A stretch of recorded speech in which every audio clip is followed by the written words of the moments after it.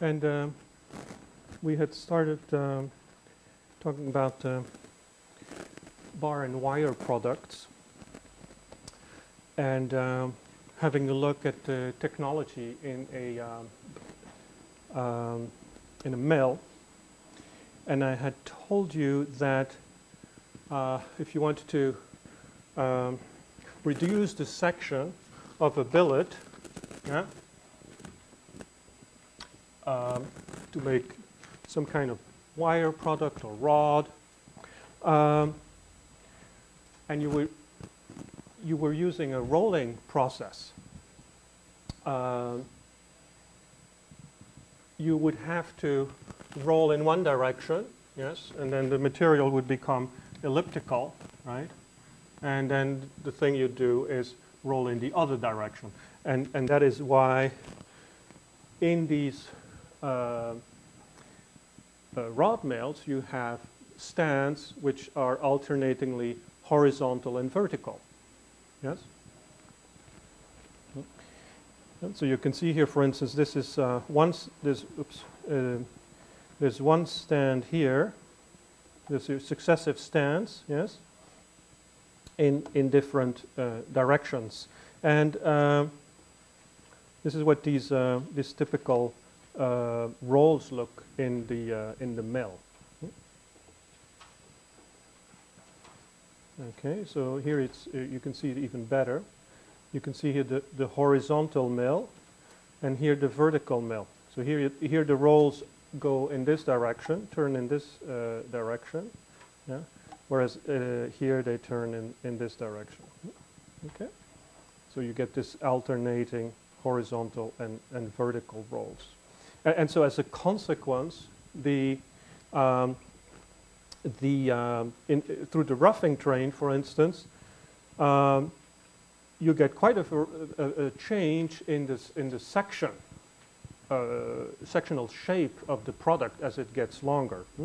So, for instance, this is, for instance, a sequence evolution for starting with a billet that's rectangular, and this is what comes out of the roughing train. Okay, this is an example here. You can see the section is like egg-shaped. Okay, and you can see also that at each section here it is another mill stand.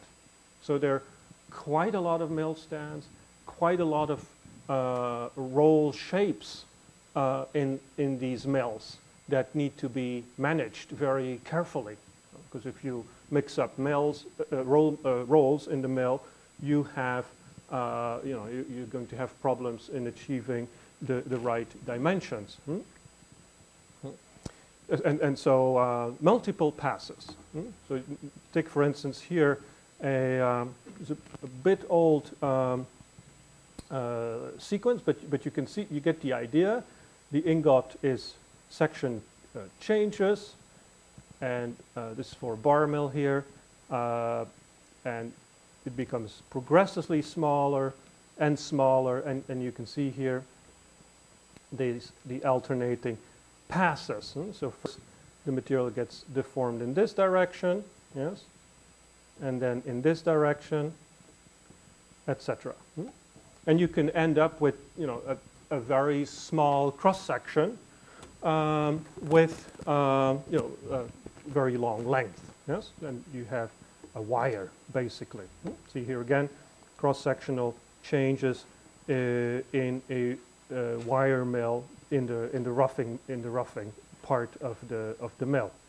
And here again, the shape change as you go through the mill. Okay, and it depends very much on what the what are you using for at the start also.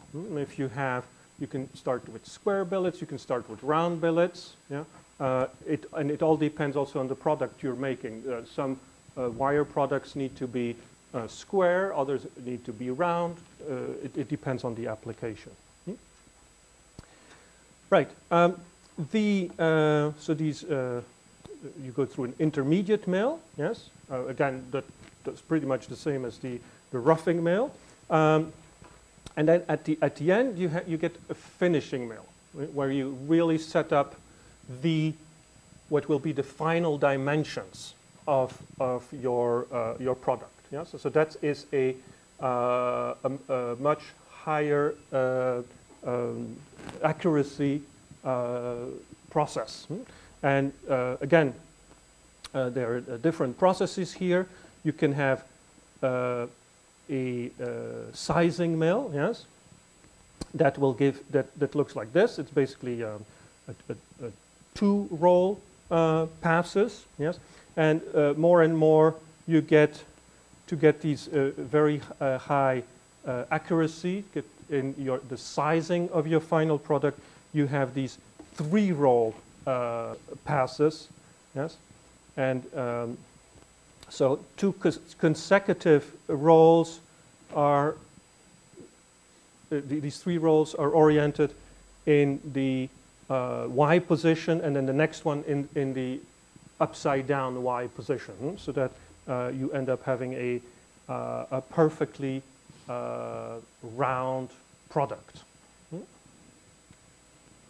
The reason why you change this is when you have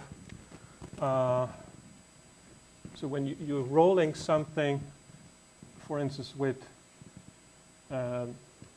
rolls that look this shape, obviously you're not rolling this part here, right? So there will always be a little bulge, yes?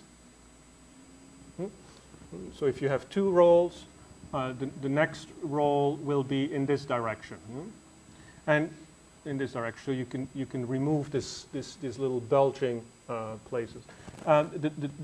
When you do with a three roll situation, like this, you also get little bulges here. I exaggerate them very much, right? They're not that huge, right? You get these bulges. So the next stand is rotated by 120 degrees. So the rolls are now oriented like this. Right? So you get rid of this little bulge, yes, in the product. Right, and you see here how these the shape of the wire changes as you roll it. And here you have an example of this mill. It's a German company that's very famous in making these. They're called cocks, and very often these reducing and sizing mills are called Cox mills. Important also in this in a wire mill is, of course, because you have all these stands, yes, the tension control is very important. Yeah? And just like we discussed in the case of the hot strip mill, you have to control the tension and in the strip, and also the flow of the material through all these stands. Yes, and if you don't do that, well, you end up with cobbles. Yes, which can be, of course, very terrible thing when suddenly the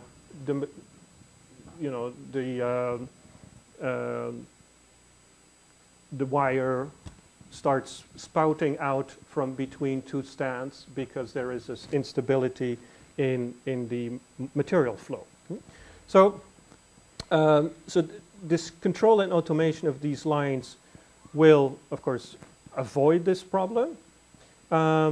It will make sure that we have the right finishing temperature. Remember, we do all the processing of these low carbon wire steel products in the austenite phase. Yes, we make sure so that we have the temperature is high enough at all times. We make sure we have the required diameter and shape of the product, and then, of course, no cobbles here. There are different setups to design the wire mill, and you can have a look at some of these designs. And this slide is about the control. But let's just have a look at what comes out of a wire mill. Yes. So you can make a huge amounts of different products with these mills. And this is an example here of the intermediate and the finishing, so intermediate and finishing rolling schedule for a typical mill that makes engineering steels, spring steels, bearing steels, and tool steels in wire form. And so you start with a product that's about 11 centimeters in diameter, yes? And you can produce anywhere from here. So this is a large diameter, 75 millimeters, so 7.5 centimeters, down to about 20 millimeters, right? So very large number of dimensions. And of course, for each dimension, there is a very specific route to follow, right? And that's why it's important. And so you need to have, for every single one of these steps, you need to have the right rolls in the right stand at a specific time, yes? And of course, because we're talking about hot forming, the roll surfaces will be subject to wear, yes, and degradation. So you will need to correct the surface problems, yes, frequently, and then put these. So there's a big management of rolls in these wire mills and bar mills. There are also variants of products.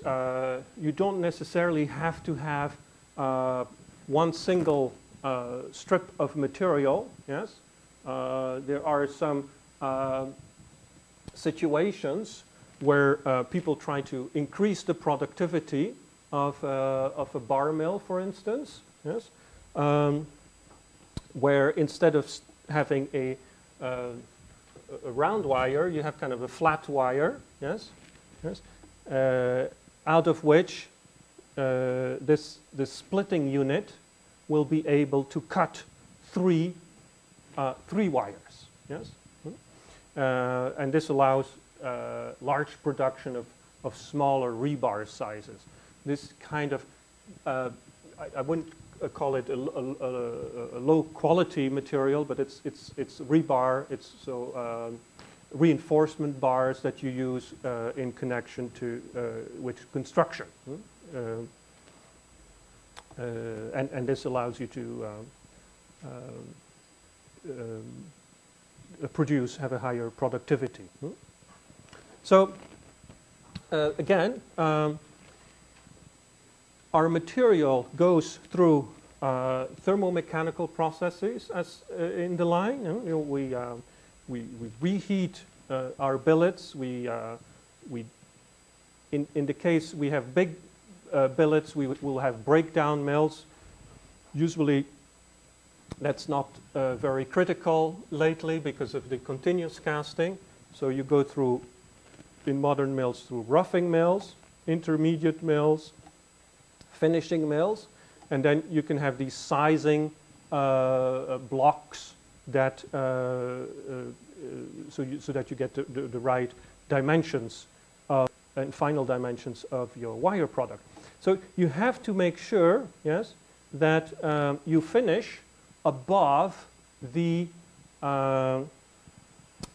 transformation temperature, the the so-called AR3 temperature. So you process the material entirely in the austenite phase range, and then you cool the material, yeah, in a controlled manner. Yes.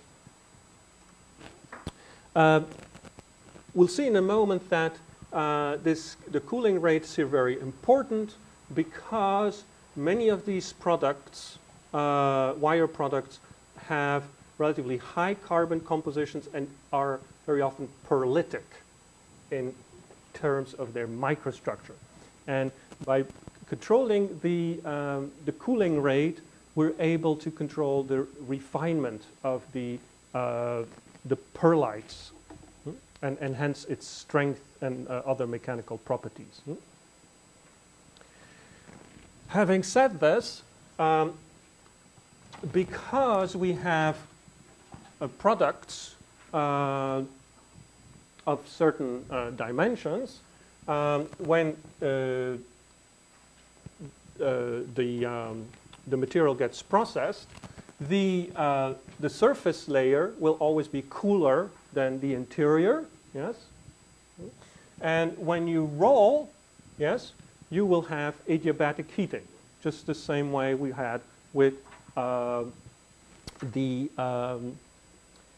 stripped product. So you can see here, if this is the mean temperature of your material as you go through the line, yes, so this would be the deformations here, yes. At the surface, you see that each time you do rolling steps, the surface gets cooler, yes, but the interior gets hotter, yes. And so this is adiabatic heating, and this is surface cooling, basically. Okay, and then we have here, when you come out, yes, you have the regular cooling steps, yes, that we use to get the strip to the right temperature, yes, and then you see something interesting. You don't cool down all the way to room temperature, but you keep the temperature constant, yes, and that temperature is, if you see here, allows us to do to get the strip at the right temperature to do the pearlite transformation. We'll see in a moment. We'll see that in a moment. Okay, all right. So when we and this, the right temperature depends on the chemistry of your steel. So let's have a look here at what I mean for what we call cold heading qualities. Cold heading qualities are steels that are used to make fasteners. And fasteners are bolts, nuts and bolts, nails, things like this. So they will have a carbon content between 0.3 and 0.5, these cold heading qualities. So the material, after the manufacturing, the forming of the wire, when it comes out of the sizing mill, is, say, cooled. Yes. All right. So if we cool it, so in principle, let me draw this a little bit better. Yeah. Okay. All right. So what happens is, if I cool slowly, yes, the transformation starts here, this temperature, yes, and is finished at this temperature. Okay. So this would be for 1 degree per second, for instance. All right. As I increase the cooling speed, the temperature at which the transformation starts, the AR3 temperature, is reduced. Yes. And this is for 10 degrees per second. This is for 50 degrees per second. And so you see that I can get an appreciable lowering of transformation start with cooling. The other thing that's really important to realize is that this diagram here, that's our equilibrium phase diagram, right?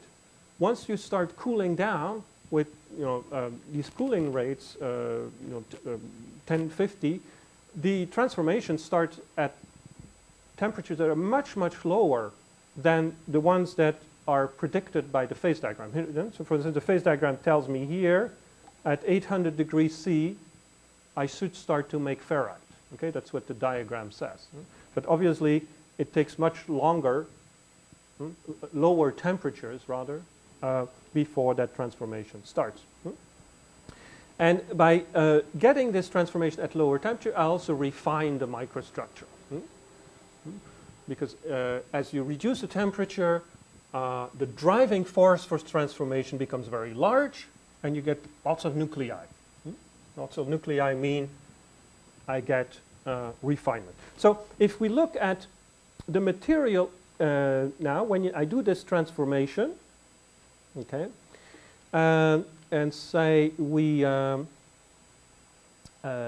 this is a temperature scale, the same temperature scale. So this would be 800.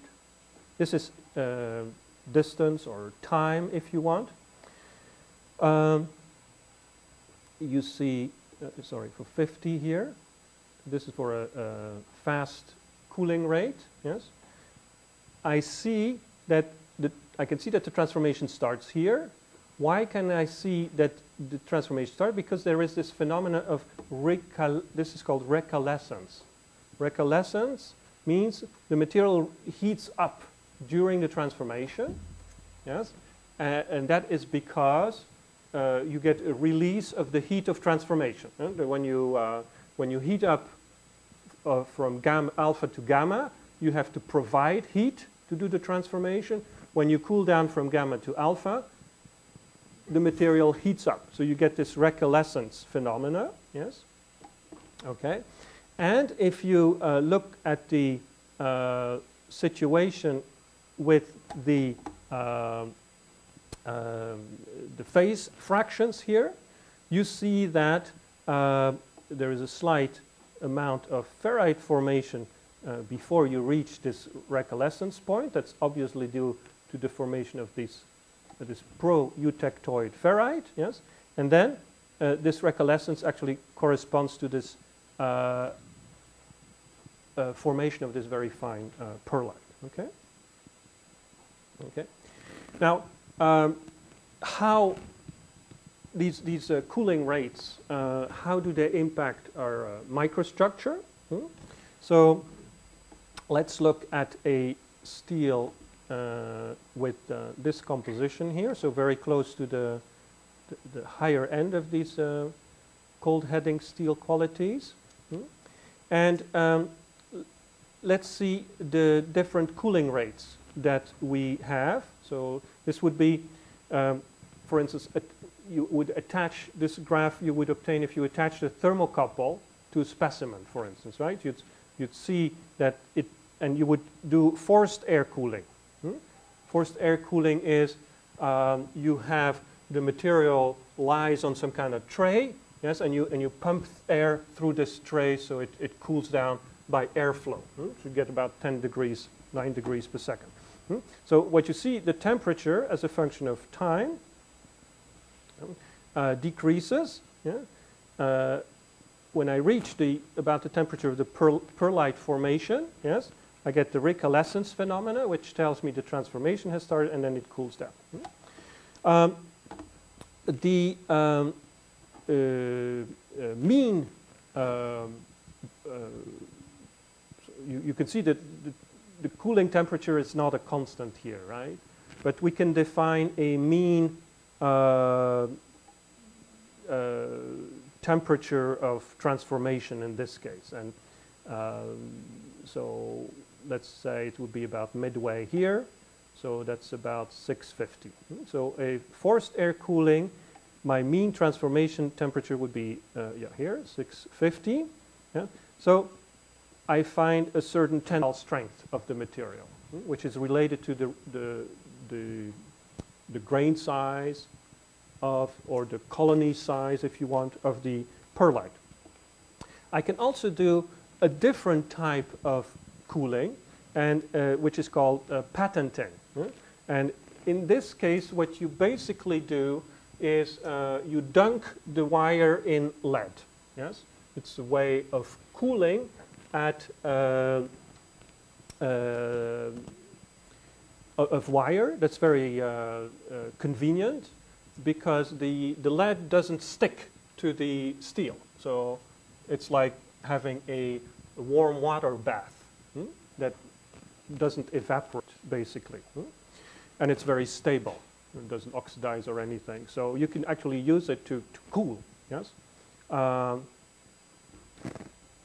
So what happens here, and because there's very good intimate contact between the wire and the lead, yes, we get much higher cooling rates of the order of 20 degrees per second. You can see here that the transformation, perlite transformation, starts at much lower temperatures. Yes, you can see it here.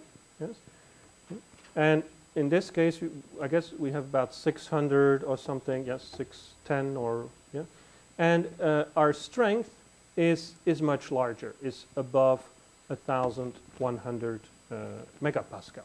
And so the reason why this is because we basically refined the microstructure.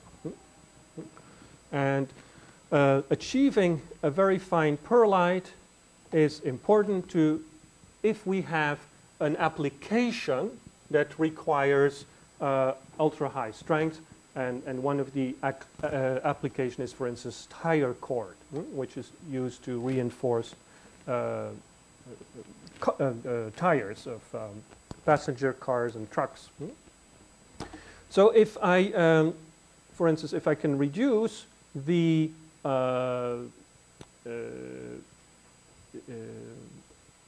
interlamellar spacing to about 1/10 of a micron, yes, I can achieve very high drawing strengths, yes, and as a consequence, very high cold rolling strengths of the steel. You see here, I can easily get 2.6 gigapascal by basically continuing the reduction of or the refinement of this perlitic microstructure by wire drawing. And that's not the case if I have a much lower interlamellar spacing. Now, how is this being done? Because you have to imagine this production unit producing, hundreds of meters of wire at very high rates. Yes, and you need to control the cooling rate accurately, yeah? So your properties remain constant within this wire that can be kilometers long. Yeah? All right. So what we do is nowadays you have this so-called Stellmore processing, and what we basically do is we turn the wire into rings. Yes, with a ring-forming machine here. Yes, you can see that. So let's see. The finishing mill, yeah, produces the wire. Yes, and then I have water cooling boxes that bring the wire to the right temperature. And then we have a wire making machine which makes these circles, this spiral, turns this straight wire into a spiral and lays it down on a bed. Yes, and this bed is a moving bed. So this spiral travels on this moving bed. Yes, and this bed has a open bottom, yes, on which these rings are lying. Yeah? And below the bottom you have fans that do the forced air cooling. Yeah? So you can see here this what this actually is a spiral of this wire. Yes, and below here there is a ventilator, big ventilator, that will give me the cooling. Okay. So so we cool after the finishing mill to any temperature we need between 750 and 960, depending on the application. Then this rod of this wire is put down into rings, and on by a ring forming mechanism, and this ring forming mechanism also lays down this spiral on the cooling area. And then you have this cooling area is a fan air cooling, and it cools these overlapping rings continuously over a conveyor belt. And you can adjust the cooling rates to get the microstructure that you need for steel grade. Okay, and at the end of this, you form a coil, yes, and that's basically the end of your process in the simplest case. The advantage of this is that you can produce wire that can be processed directly. For instance, in the case you want to make tire cord, yes, the manufacturer of tire cord does not necessarily have to go through a lot of extra heat cycles to get the right pearlitic microstructure, for instance. The strength is lower. That's one of the advantages if you need to draw the material. And again, you get improvement of microstructure through refining and strength. You can also apply some microalloying concept. So this is the picture of this laying head, the wire race on the conveyor belt, and some lines are also equipped with covers, so you can slow down the cooling rate or increase it by closing or opening these covers on top of the conveyor. So by the end of this conveyor belt is quite long, right? At the beginning, the wire is red hot. Towards the end, it looks like this. It's cooled down. You put it on a coil reforming cylinder, and it's taken out as these bundles of coiled wire, which is then shipped to customers. So you have products like wires, which you can basically put in bundles, but you also have bar products, and bar products are used for very different applications. The technology we use, the mills we use, are very similar, look very similar to wires, except their section is larger, and you can't really bend them into bundles, and in many cases you don't want to bundle them into wound bundles because of the application. So bars, processing, it's slightly different, yes. Also because in comparison to wire applications, we're talking about slightly more demanding applications and higher end applications. For instance, crankshafts for motor cars, yes, are made from bar. So what you do with the bar, the starting material is just the same starting material as for a wire mill. You basically have round or square or rectangular billets, yes, which you heat, and then you roll the material. They are then annealed and pre-aligned. In the case of bar, the importance of the requirements in terms of surface finish, in terms of dimensional accuracy, and surface conditions, straightness, etc., is very important. You have a process, for instance, that we don't see with wire, is bar peeling. That's a process whereby you remove oxide, or this so-called shell skin, the skin that was cooled down a bit faster. The surface cracks, and this is done to achieve dimensional accuracy and high surface quality. Bar straightening is also carried out. It's something it's never applied on wire. And the reason is because we want to have a straight bar. You balance stresses and strains resulting from this peeling process. That's basically what you do. The bar may be slightly bent because of the peeling process. You need to straighten it again. Then many applications, the end of your bar needs to have specific shape, yes, and we call the process of taking care of the end bits of the bars chamfering and end facing. Wire is usually not tested 100%.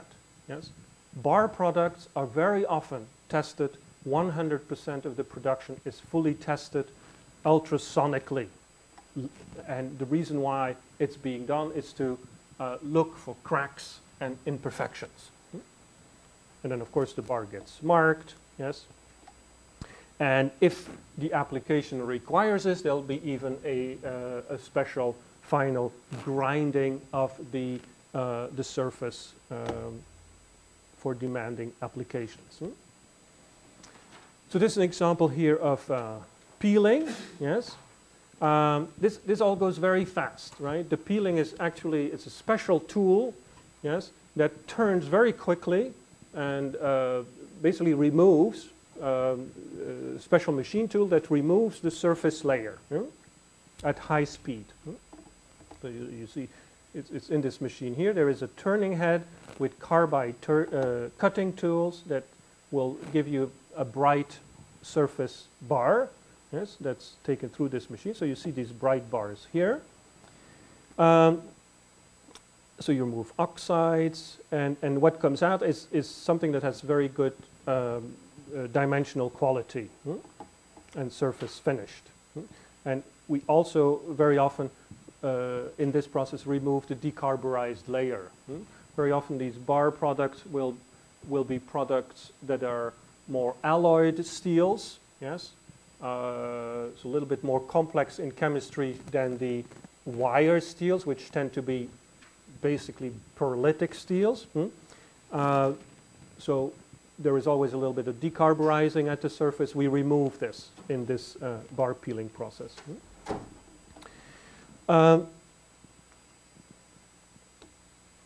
Right. So this can be done very with high feeding rates because there will be multiple tool heads, yes, and because you do this peeling in small steps, there's less vibrations, yeah? And you don't remove much. We're talking about, less than 100 microns of material remover. Then, in some cases, the bar can be extended, made longer by drawing it through or with a spinner block, or if the section is a bit smaller side, you can do rod drawing. Because the sections tend to be rather large in drawing, there is a danger for formation of so-called internal defects in these bars as they get drawn, yes, and they're called chevron defects. And on the exterior, you don't see anything. Yes, the material looks perfectly drawn. Inside the material, you will see these cracks. Obviously, that's a very bad sign. Yes, it's due to the fact that when you draw these rather heavy sections, yes, there is a risk that so close to the tool, the drawing tool, there is a lot of plastic deformation as you draw, but there is a risk that there is a central zone, so-called dead zone, yes, where there's no deformation, yes, or very little, and then you get these chevron marks, yes. They're internal defects, and this is one of the big reasons why bar products are so heavily checked during production, because there's certainly if they're drawn products, you get this type of internal defects, and you want to make sure they don't get into your production. This dead zone is a function of the geometry, of course, that we use, the angle of drawing, and the amount of deformation. The amount of deformation is, so it sounds a little bit counterintuitive, but if you have these cracks, one of the ways to avoid them is to increase the amount of deformation rather than decrease. Right? So that to make sure there is no dead zone in.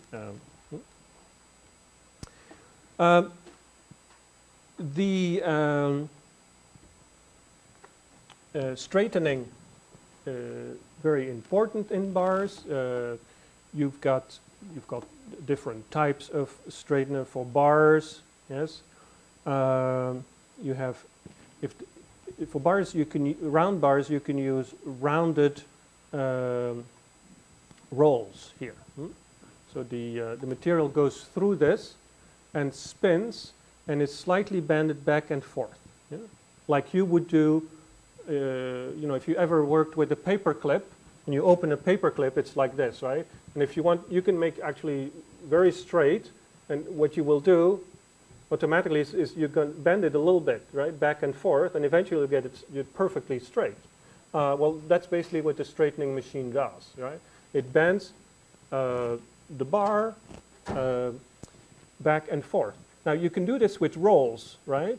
And this is what's done with this bar straightener, with these rounded rolls, yes?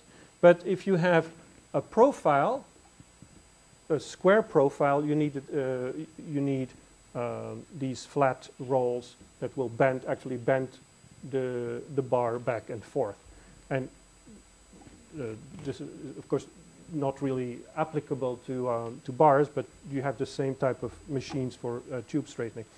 Once you have this bar that's perfectly straight, you go to chamfering and end finishing. What does this chamfering mean? Well, it means is, you know, you may need the end part of this tube, for instance, here, yes, is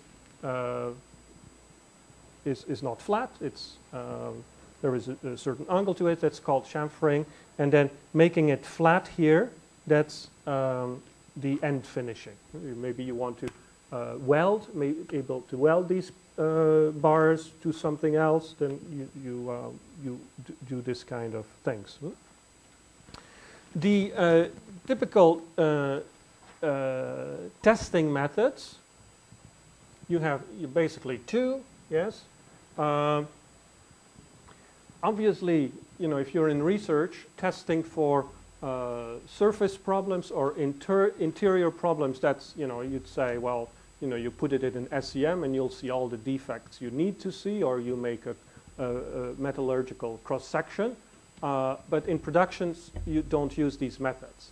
You have to use methods that are fast, efficient, yes, and reliable, right? And so the two methods that we are using is are shown here is eddy current testing, yes, and ultrasound testing, yes. And in the case of eddy current testing, you basically look at surface defects. In the case of ultrasound testing, you look at interior defects. And again, you have to do this at a very high rate, so that 100% of the production is controlled. Yes, so you have these automated production units. Nowadays, you have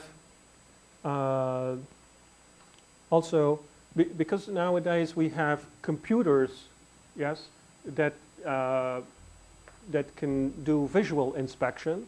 You see these systems more coming into use more and more, because you can have an automatic visual inspection which also recognizes defects, yes?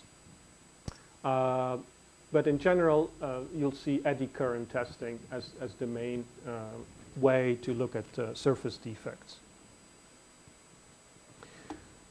Rod and bar mills, or wire and bar mills, are some of the, the fastest production units you will see in steel production, right? So in comparison to strip finishing, the strain rates you get go easily beyond 100 to 1,000 per second, right? So the production rates of these units is very high. Okay, so let me say a few things about production of products, of specific products. There is some, yes. Yeah.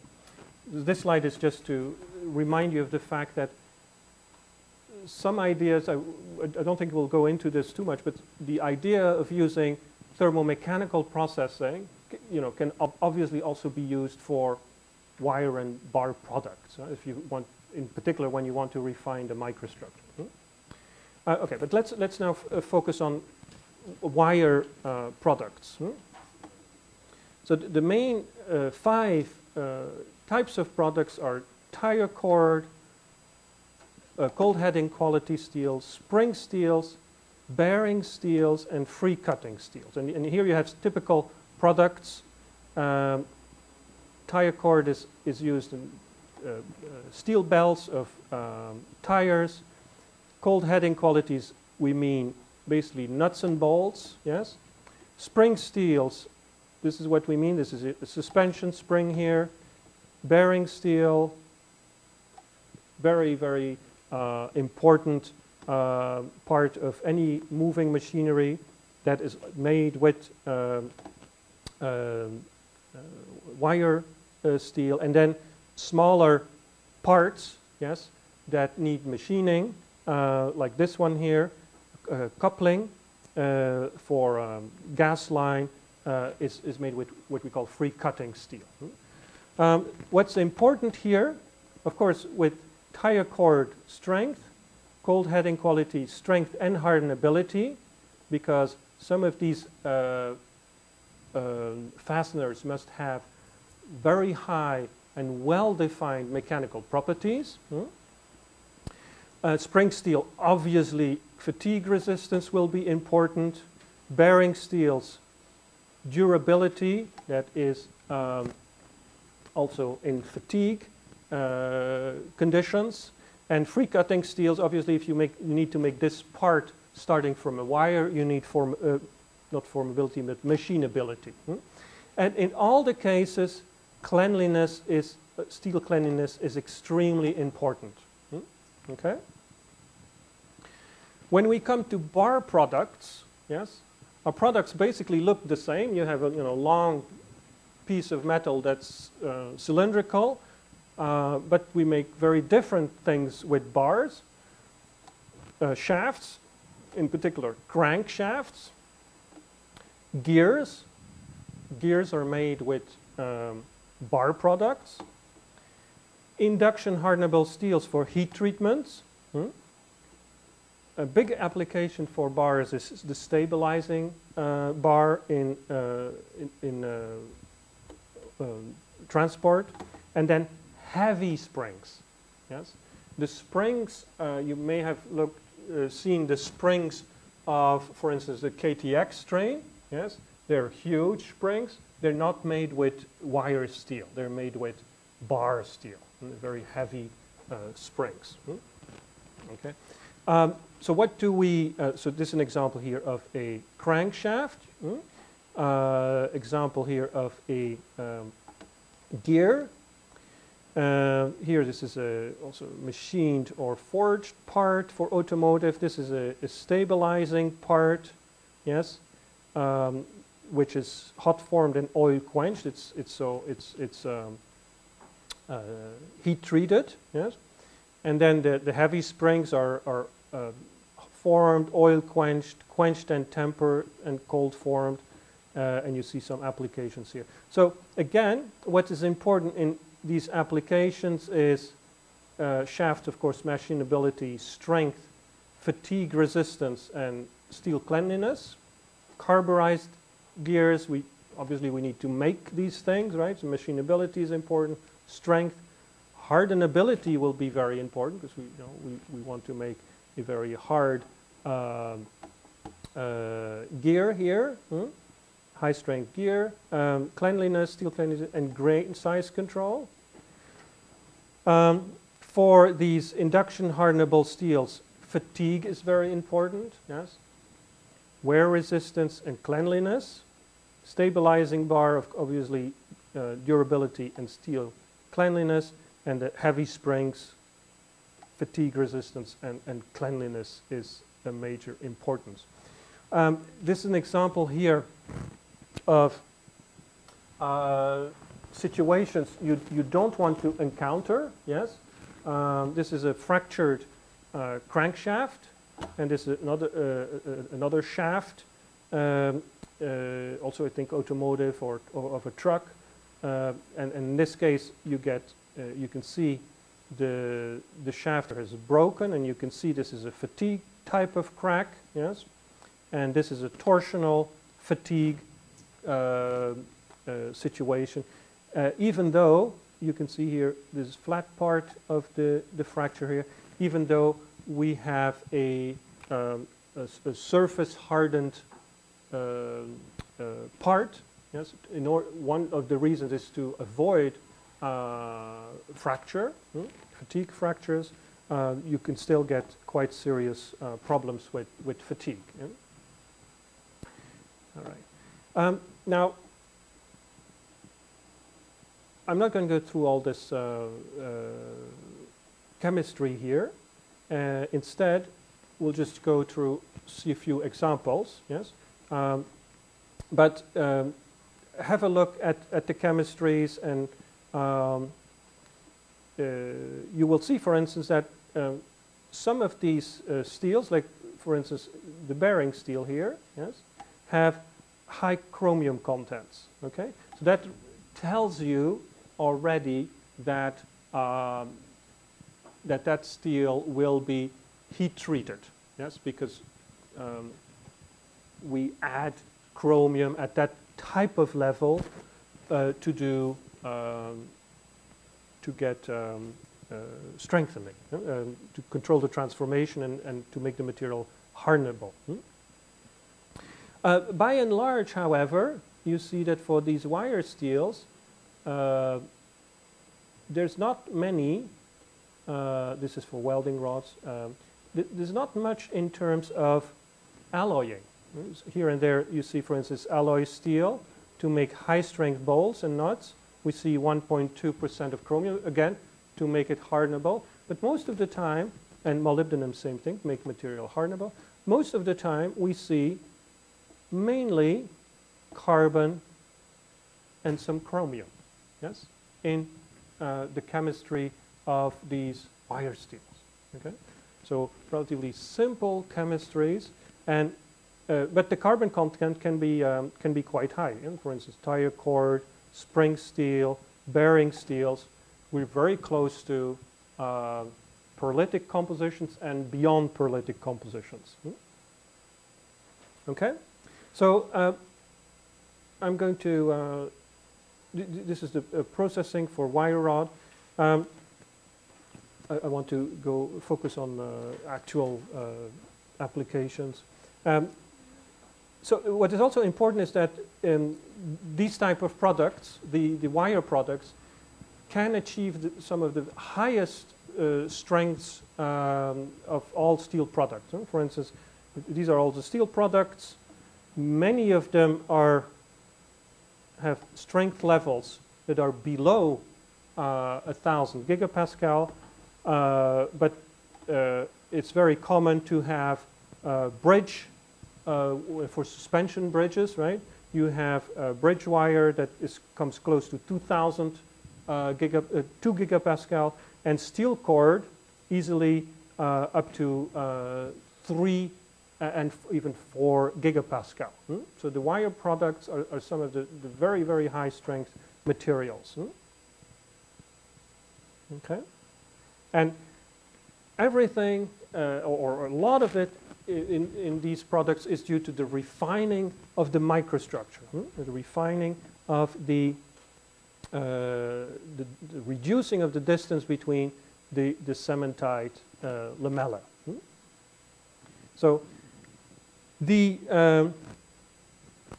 remember, we'll see that some of the compositions of these wire products are not eutectoid composition, right? So if I look at the at my phase diagram, for instance, in this case, here, so around 0.77 carbon is the eutectic composition. Now, the eutectic composition is not the only composition where we get a pearlitic microstructure. In fact,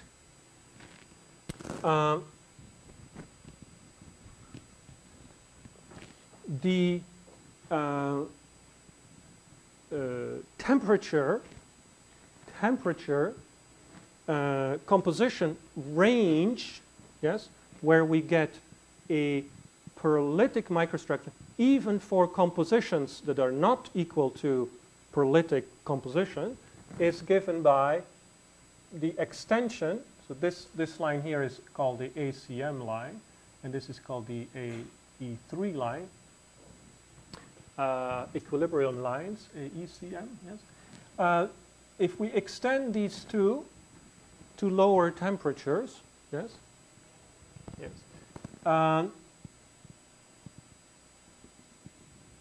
Of course, it doesn't go all the way down, and we go to about the BS temperature, about the. Then within this range, I can make a fully pearlitic microstructure with the composition that's here or there. Doesn't have. And the reason is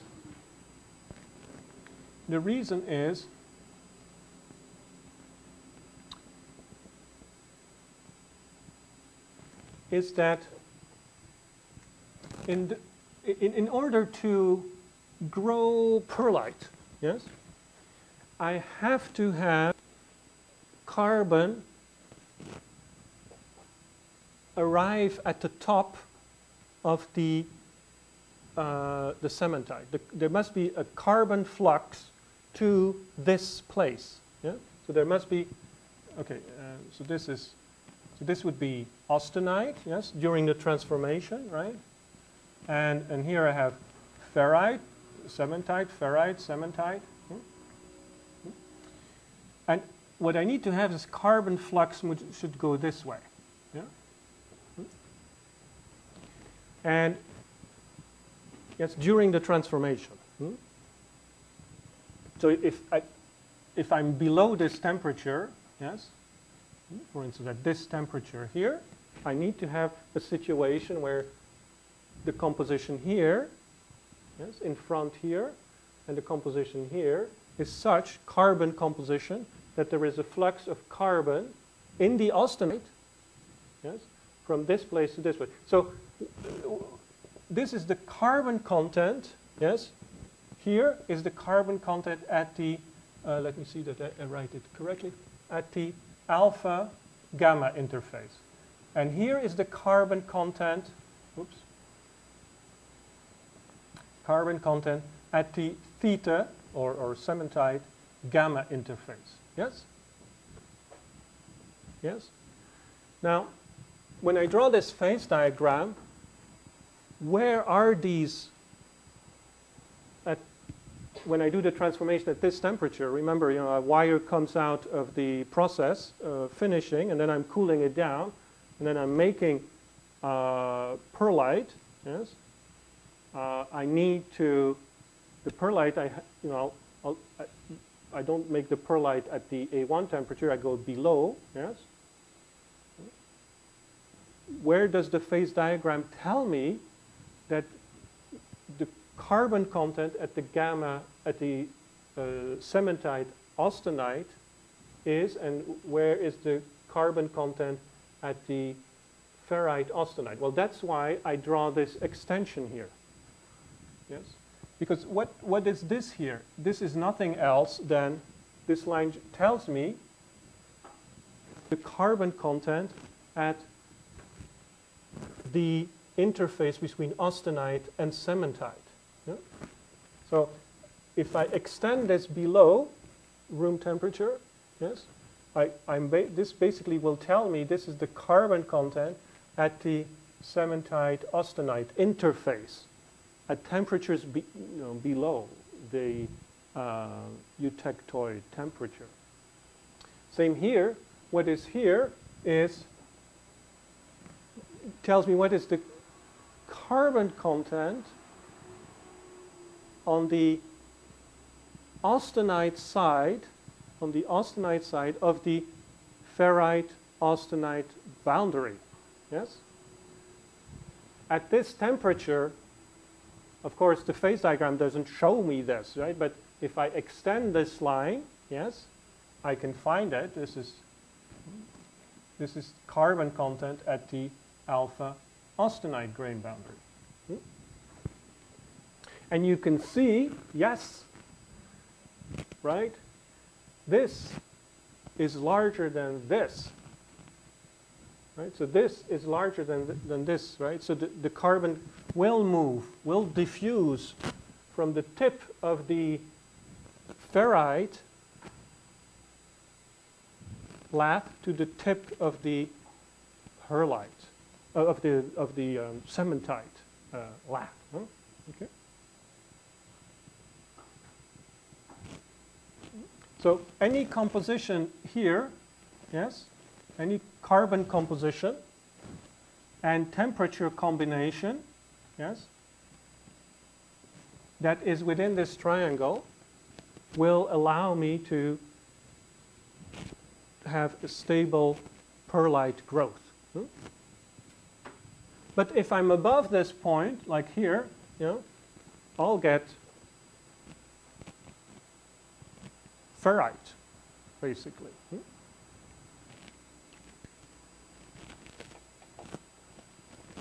Okay, if I'm here, I'll basically get cementite, things like that. Okay. Okay. So, all right. So if you do the perlite transformation here, what's important to remember in the pure situation, right? In the pure situation of when you have the eutectoid transformation, it's a very fast transformation, right? That's why going to the eutectoid transformation temperature quickly is important, yes? Because if you look at the kinetics of this transformation, it takes about 1 second. If you go from 900 to 600, yes, you have to be very fast, yes, in your cooling rates, right? And that is where you have a maximum transformation rate. That's around 600. Okay, 650, 600. And that's the place where you will want to do your transformation, or slightly below that to get a very fine perlitic microstructure. All right, so it's 11:15, and I guess I should stop here, and we'll continue on Wednesday. Thank you for your attention.